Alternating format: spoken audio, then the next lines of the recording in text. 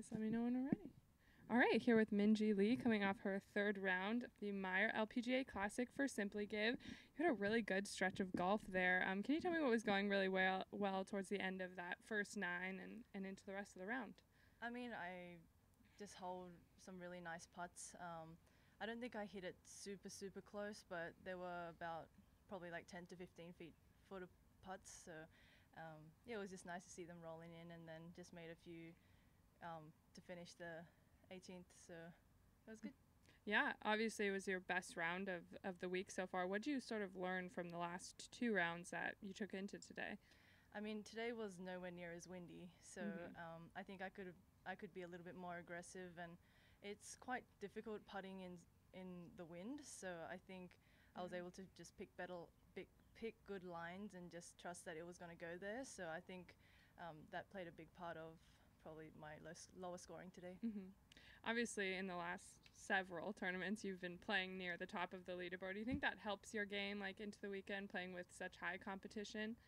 I think so. I mean, the better the competition, the better you will become, I guess. So I just think that the more times you put yourself in that position and try to contend with the best, I think you're just going to build confidence from your play as well. So I think it will only make your game better to be up near the top every week. I want to ask you two questions about goals.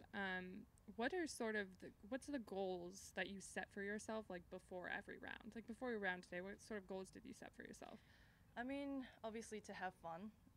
I knew there was going to be a lot of birdie opportunities today, just with the conditions.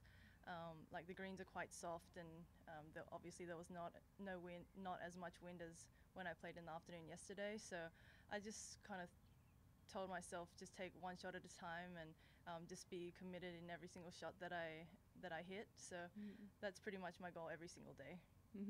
And long-term goals for someone who's achieved so much that you have at such a young age, like I remember reading a transcript from the other day, you said you hadn't hit all those goals yet. What are your career goals just moving forward, having achieved so much?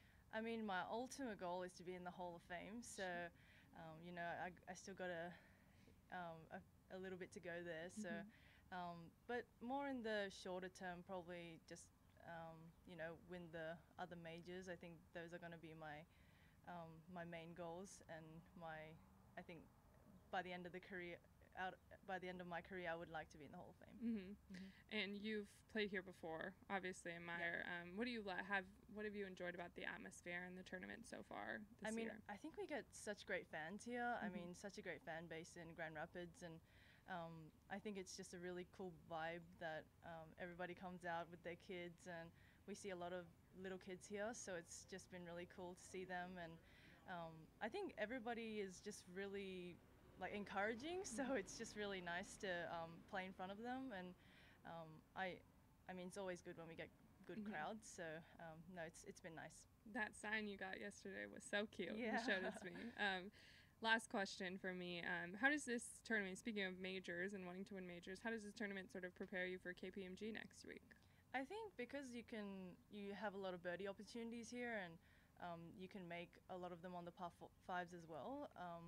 I think just kind of makes you ride the momentum a little bit, maybe into the next week. Next week is KPMG, so I think that kind of you can build a lot of confidence over the 4 days that you play here. So I think that's kind of a good way to go into a major week. All right. Thank you so much. Thank you.